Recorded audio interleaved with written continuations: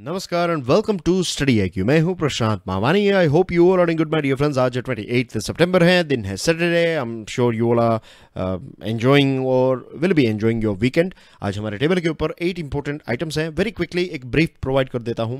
Online offline के बीच में एक tug of war, recap updates, US medical devices जो भारत और यूएसए के रिलेशनशिप के लिए बहुत इंपॉर्टेंट है, ट्रेड रिलेशनशिप के लिए बहुत इंपॉर्टेंट है, फायर फाइटर्स ऑन बाइक्स, एक छोटी सी अपडेट है, सेटल ऑल वेंडर बिल्स, ये बताया है फाइनेंस मिनिस्ट्री ने। नितिन गडकरी ने एमएसएमई के बारे में कुछ इंपॉर्टेंट व्यू पॉइंट्स शेयर किए हैं। फ्यूल प्राइसेस, लास्ट में प्लास्टिक बैन के बारे में बात करने वाले हैं। आगे बढ़े उससे पहले डियर फ्रेंड्स, मैं आप सभी को बताना चाहता हूं कि क्या आपको पता है कि हमारे pen drive and tablet courses के माध्यम से हजारों स्टूडेंट्स ने अलग अलग कॉम्पिटिटिव एग्जाम्स को क्रैक किया है। आप भी ये कर सकते हैं। Visit studyIQ.com to find out more about our pen drive and tablet courses।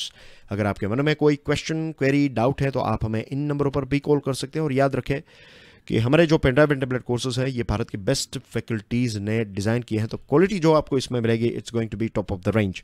कल मैंने आपको 2 प्रश्न पूछे थे। क्वेश्चन नंबर 1 का आंसर है सी एंड क्वेश्चन नंबर 2 का आंसर भी सी है। आज के आपके लिए 2 प्रश्न मैं लेकर आया हूं। दोनों के दोनों प्रश्न जो हैं वो आप आराम से पढ़ सकते हैं after downloading the PDF of today's lecture. PDF आपको मेरे एफबी पेज के ऊपर से मिल जाएगी। सिर्फ इसको डाउनलोड मत कीजिए, दूसरे स्टूडेंट्स के साथ भी शेयर कीजिए और वीडियो को भी दूसरे स्टूडेंट्स के साथ शेयर करना मत भूलिएगा। Thank you very much to all the students who are doing it on regular basis. तो let's start our discussion on block predatory pricing. ये ऑनलाइन वर्सेस ऑफलाइन या फिर offline versus online, brick and mortar versus online platform के साथ जुड़ी हुई एक खबर है। एक पत्र लिखा है all India mobile retailer association ने, और ये पत्र लिखा है उन्होंने commerce ministry, competition commission of India और डीपीआईआईटी को। इस पत्र में उन्होंने ये कंप्लेन की है कि ये जो ऑनलाइन प्लेटफॉर्म्स हैं इनका एक टाई अप हो जाता है, एक एक्सक्लूसिव टाई अप हो जाता है स्मार्टफोन मेकर्स के साथ, और इसकी वजह से ये बहुत बड़ा डिस्काउंट प्रोवाइड कर सकते हैं। और यही एक्सक्लूसिविटी जो है वो ऑफलाइन बिजनेस को मार रही है। फेस्टिवल सीज़न अब बहुत दूर नहीं है, और अगर इस फेस्टिवल सीज़न में भी ये लो प्राइसिंग का जो एक प्रीडेटरी प्राइसिंग जिसको कहा जाता है ये चलता रहा, ये एक्सक्लूसिविटी की चीज़ें चलती रही, तो इससे ऑफलाइन बिजनेस जो है वो बर्बाद हो जाएगा और हज़ारों लोगों की जॉब्स जो है वो चली जाएगी। लास्ट ईयर की बात करें तो पिछले 1 सालों में 30,000 से भी ज़्यादा मोबाइल फ़ोन की जो रिटेल आउटलेट्स हैं, जो दुकानें हैं, वो बंद हुई है because of this predatory pricing. ये जो खबर है इसमें सबसे इंपॉर्टेंट चीज़ जो है वो है फॉरेन डायरेक्ट इन्वेस्टमेंट के रूल्स। खास करके ई कॉमर्स सेगमेंट को लेकर गवर्नमेंट ने फॉरेन डायरेक्ट इन्वेस्टमेंट के रूल्स को काफ़ी चेंज किए हैं। I think it was on 1 फरवरी 2019 जब से इसको इम्प्लीमेंट किया गया। एग्जैक्ट डेट मुझे फिलहाल याद नहीं है। जब मैं आपसे अभी बात कर रहा हूँ तो ये चीज़ मेरे दिमाग में है, because at that point of time मैं हिंदू एनालिसिस डिलीवर किया करता था फॉर बैंक आईक्यू, और उसमें मैंने इस चीज़ को डिस्कस भी किया था, विस्तार से इसके बारे में चर्चा की थी कि कैसे फ्लिपकार्ट को ये जो वॉलमार्ट कंपनी है उसने टेक ओवर किया। वॉलमार्ट दुनिया की सबसे बड़ी सुपर चेन है, ये सुपर मार्केट की चेन है, यूएसए की बेसिकली कंपनी है, और इन्होंने फ्लिपकार्ट में कुछ शेयर्स खरीदे और उसके बाद कुछ ही टाइम के बाद ये जो ई कॉमर्स के रूल्स में चेंजेस किए गए, तो इसकी वजह से भारत और यूएसए के बीच में भी काफ़ी तनाव हमें देखने को मिला था। एनीवे, ये जो फॉरेन डायरेक्ट इन्वेस्टमेंट के जो रूल्स हैं, ई कॉमर्स सेगमेंट के जो रूल्स हैं, इसका मेन लक्ष्य यही है कि ऑफलाइन और ऑनलाइन के बीच में एक बैलेंस रहे, खास करके प्राइसिंग को लेकर।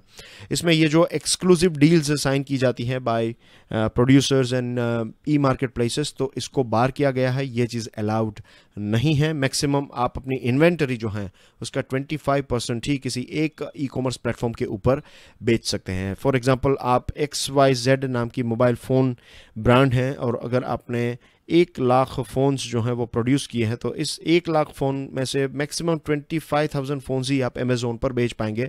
बाकी के फ़ोन्स आपको दूसरे प्लेटफॉर्म्स के ऊपर बेचने पड़ेंगे। और ये जो एसोसिएशन है, इसको आप एम्ब्रा भी कह सकते हैं, AIMRA, तो ये जो एम्ब्रा के प्रेसिडेंट हैं उनकी कंप्लेन ये है कि इस एक्सक्लूसिव डील की वजह से जो हॉट फ़ोन्स होते हैं, जो जिनकी डिमांड्स हैं तो ये सारे फ़ोन्स ऑनलाइन ही अवेलेबल होते हैं और बाद में 2-3 महीनों के बाद जब ये ऑफलाइन मार्केट में आते हैं तब तक इसकी डिमांड जो है वो ख़त्म हो जाती है और इससे ऑफलाइन का बहुत बड़ा नुकसान होता है। रेकैप अपडेट्स, रेकैप के बारे में वैसे तो हमने काफ़ी सारी डिस्कशन कर ली है और बड़ी खबर ये आ रही है कि रेकैप जो हैं इसमें भारत 80% जितने चाइनीज़ प्रोडक्ट्स के ऊपर जो टैरिफ लगाए गए हैं या फिर जो इंपोर्ट ड्यूटी है तो इसको कट या फिर कंप्लीटली एलिमिनेट करेगा। As far as Australia and New Zealand this 2 countries are concerned तो 86% ड्यूटीज कट की जाएगी और आसियान यानी कि आसियान के 10 देश, जापान और साउथ कोरिया, इन देशों के प्रोडक्ट्स के ऊपर 90% कंसेशन जो है वो प्रोवाइड किया जाएगा। Immediately on the spot government जो है वो या फिर भारत जो है वो 28% चाइनीज़ प्रोडक्ट्स के ऊपर ड्यूटीज़ जो हैं उसको ख़त्म कर देगी। बाकी की ड्यूटीज़ जो है ये 80%, ऐसा नहीं है कि डायरेक्टली 80%, धीरे धीरे करके 5 साल, 10 साल, 15 साल और 20 साल डिपेंडिंग ऑन प्रोडक्ट। तो इस प्रकार से धीरे धीरे करके जो हैं कुछ प्रोडक्ट्स के ऊपर कंप्लीट एलिमिनेशन जो है वो 5 सालों में हो जाएगा, कुछ प्रोडक्ट्स के ऊपर 10 साल लगेंगे, कुछ में 15, कुछ में 20 साल भी लग सकते हैं। सारे जो फाइनल अनाउंसमेंट हैं वो नवंबर 2019 तक हमें मिल जाएंगे और एक स्ट्रिक्ट रूल्स ऑफ ओरिजिन भी हैं। स्ट्रिक्ट रूल ऑफ ओरिजिन में ये होता है कि मैं एक आपको एग्जांपल प्रोवाइड करूंगा, इसके माध्यम से आपको ये रूल जो है वो पता चल जाएगा। मान लीजिए कि चाइना ने कोई एक प्रोडक्ट पैदा किया, अब इंडिया ने इस प्रोडक्ट के ऊपर, जब मैंने अभी आपको बताया कि 5 साल, 10 साल, 15 और 20 साल तक लग सकता है, तो एक प्रोडक्ट है जिसके ऊपर कंप्लीटली ड्यूटी एलिमिनेट करने में 20 साल लग जाएंगे। लेट्स इमेजिन अब चाइना जो है इनका फ्री ट्रेड एग्रीमेंट है आसियान के साथ, आसियान में लेट्स से कि सिंगापुर के साथ इनका एक फ्री ट्रेड एग्रीमेंट है। अब चाइना इस पर्टिकुलर प्रोडक्ट को यहाँ पर भेज देगा, 0 ड्यूटी लगेगी और फिर इंडिया और सिंगापुर के बीच में फ्री ट्रेड एग्रीमेंट है तो इसकी वजह से ये प्रोडक्ट यहाँ पर 0% ड्यूटी, इंपोर्ट ड्यूटी के बिना यहाँ पर आ जाएगा। तो हुआ ये कि चाइना ने ये जो सामान है वो पैदा किया था लेकिन दूसरे देश में भेज दिया और वहाँ से ये यहाँ पर आया है। तो ये जो ओरिजिन का जो रूल है इसको इम्प्लीमेंट करना चाहती है भारत सरकार और ओरिजिन का रूल जो है ये काफ़ी इंपॉर्टेंट भी है और भारत का कहना ये भी है कि जो लास्ट देश है, मान लीजिए कि आपका जो प्रोडक्ट है वो भले ही 5 अलग अलग देशों से होकर क्यों ना आया हो, लेकिन लास्ट एक्सपोर्टिंग कंट्री जो है उसमें सबसे ज़्यादा वैल्यू एडिशन होना चाहिए, तभी इसको एक्सेप्ट किया जाएगा, वरना इसके ऊपर इंपोर्ट ड्यूटी लगाई जाएगी। और ऑटो ट्रिगर मैकेनिज्म जो हैं ये भी भारत को काफ़ी हेल्प करेंगे। इसके बारे में मैंने पहले आपको बताया था कि अगर भारत को लगता है कि कोई एक प्रोडक्ट की एक लिमिट से ज़्यादा यहाँ पर इंपोर्ट हो रही है तो फिर इसको रोकने के लिए ऑन द स्पॉट टैरिफ्स जो हैं वो लगाया जा सकते हैं। Moving on to next item, it is about India and USA.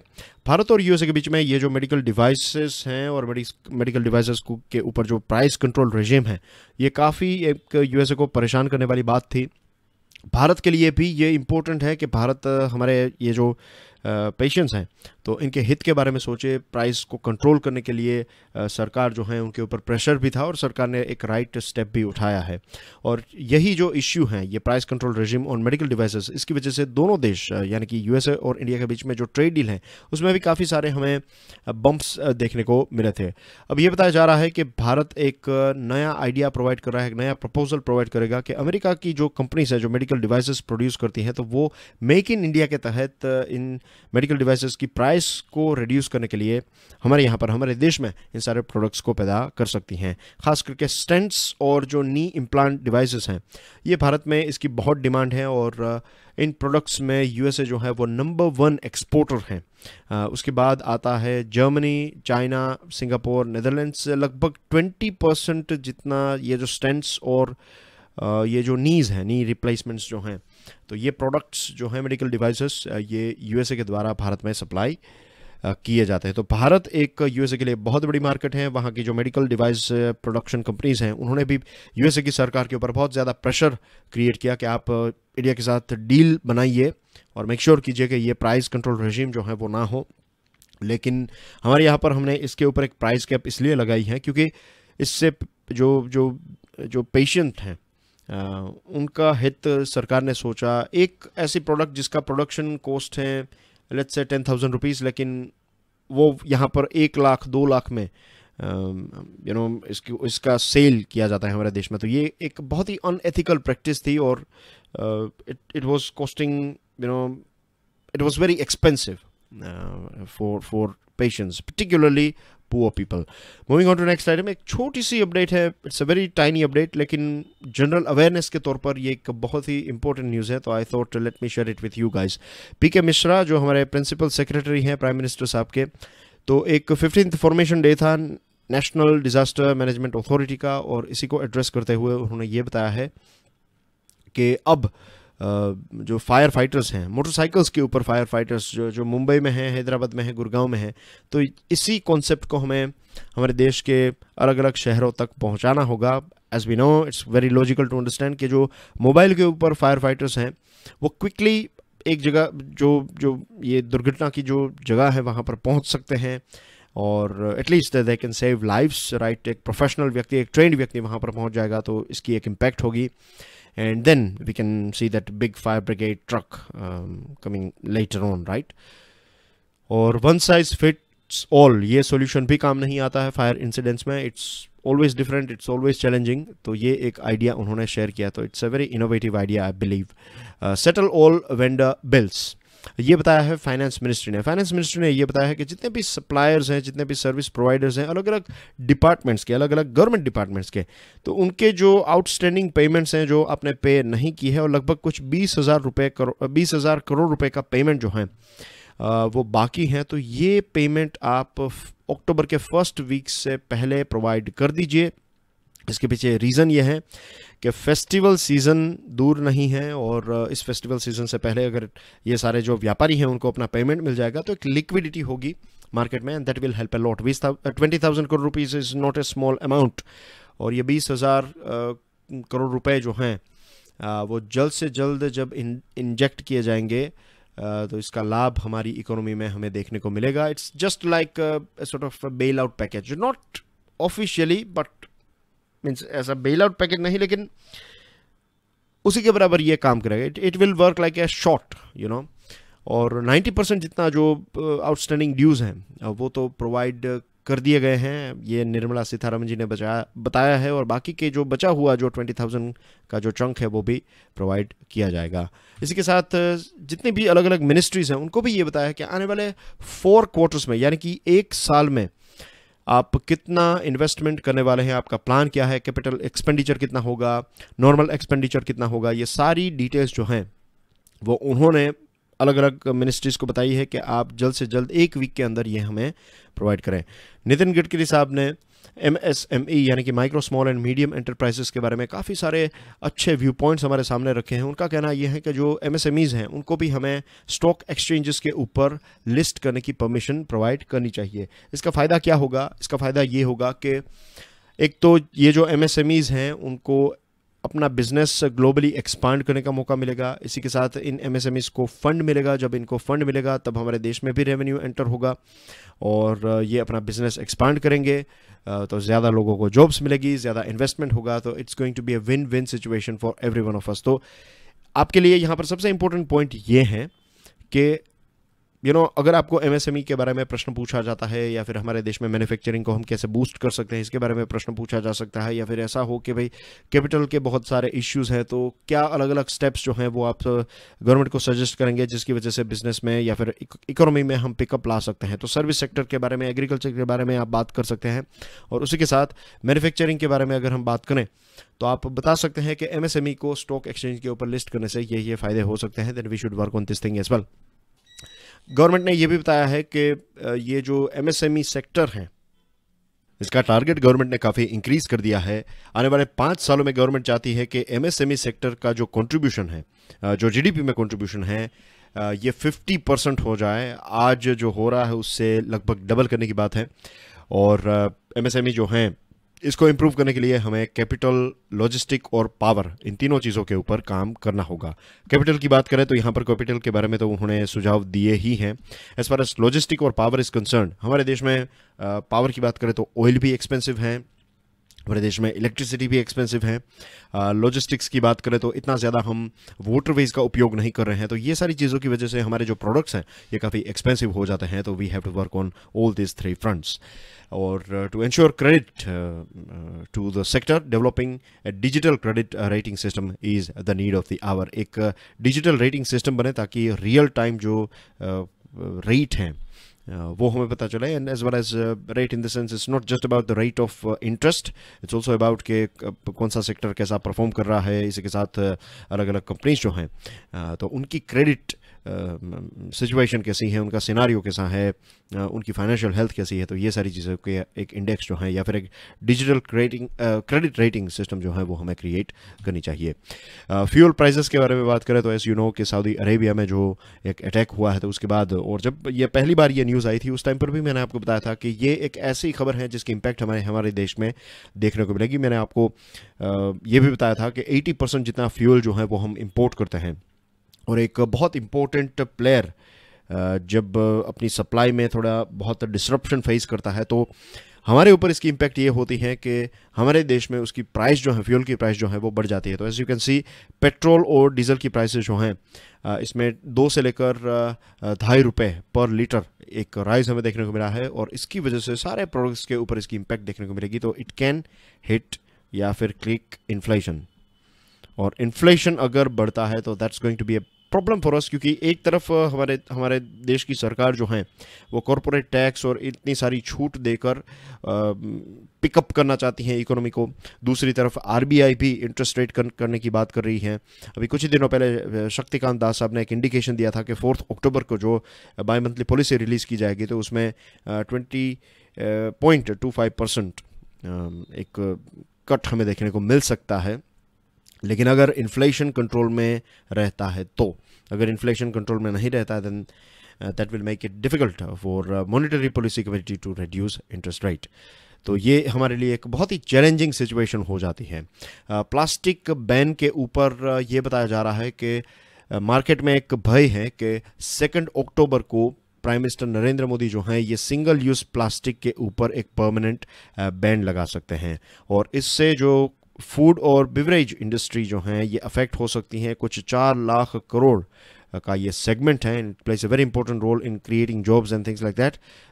तो एक इम्पॉर्टेंट सेगमेंट है, राइट। अगर प्लास्टिक, सिंगल यूज़ प्लास्टिक को बैन किया गया तो इसका क्या अल्टरनेटिव हमारे पास हैं?